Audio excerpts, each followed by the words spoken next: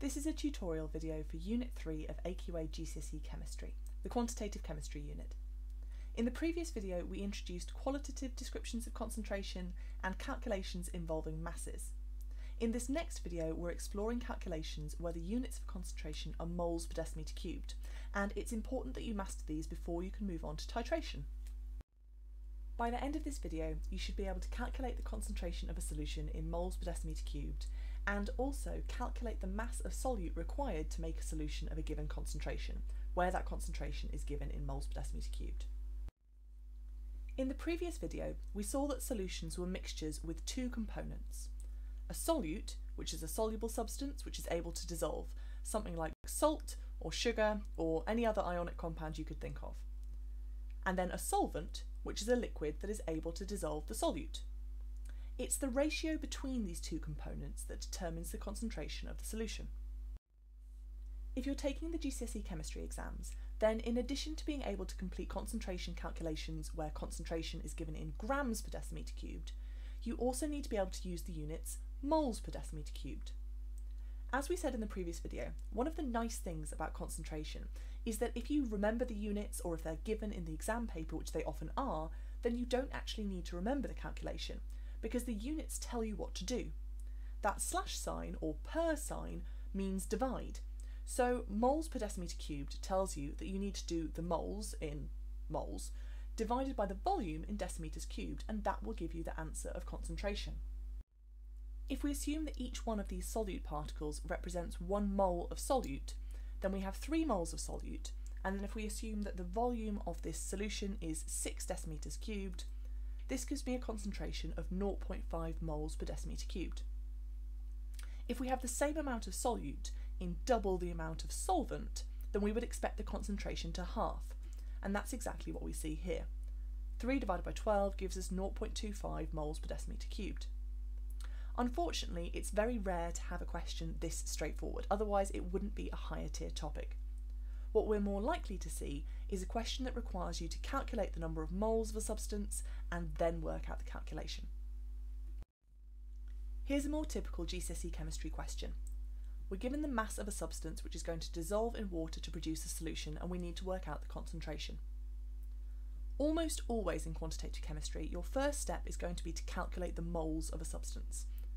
To do that here, I'm going to use the formula mass is Mr. Mole, which I can rearrange to be the number of moles is the mass divided by the relative formula mass.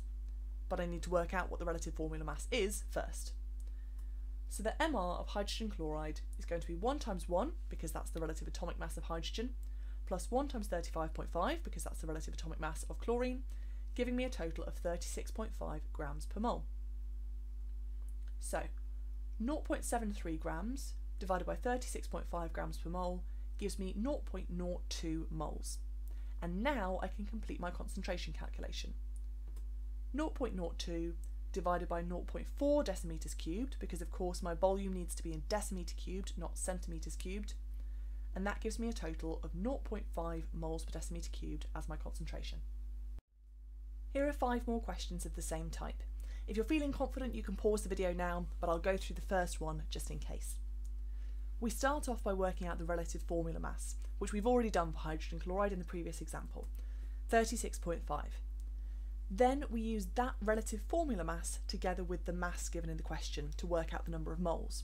So 12.045 divided by 36.5 gives me 0.33 moles. Then I need to divide this by the volume to work out the concentration, but of course it's important that the volume is in decimetres cubed. So 300 centimetres cubed is 0.3 decimetres cubed. You divide by 1000. 0.33 moles divided by 0.3 decimetres cubed gives me a concentration of 1.1 moles per decimetre cubed. Pause the video now and have a go at the next 4 on your own. So the relative formula mass of beryllium chloride is 80, which means that 8.32 grams is 0.104 moles. If you divide that by 0.08 decimetres cubed, you get 1.3 mole per decimetre cubed.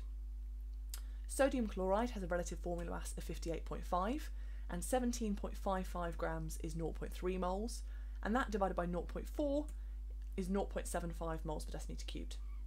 Sodium hydroxide has a relative formula mass of 40, and so 38.4 grams is 0.96 moles, and that divided by 1.2 is 0.8 mole per decimetre cubed.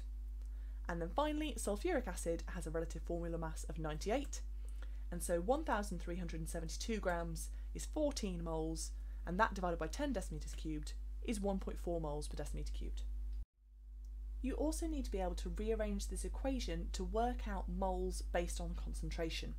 So at the moment, moles is divided by volume, and to get rid of that divide by volume, we need to times by volume. So the divide and times cancel each other out and it just disappears.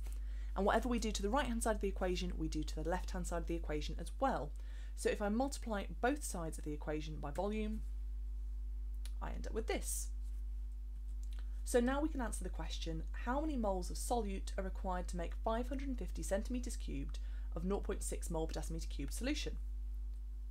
Moles is concentration times by volume, so that's 0.6 times by 0.55, because remember that volume needs to be in decimetres cubed.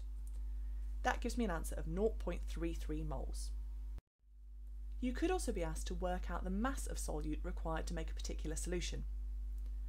We start out by calculating moles, which is concentration times by volume. 0.8 times by 0.4 gives you 0.32 moles.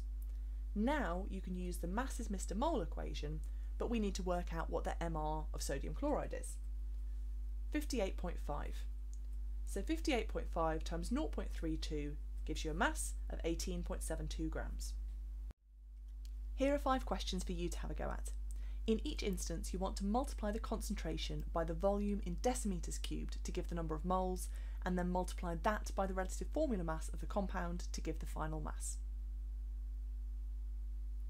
0.45 times by 0.2 gives you 0.09 moles.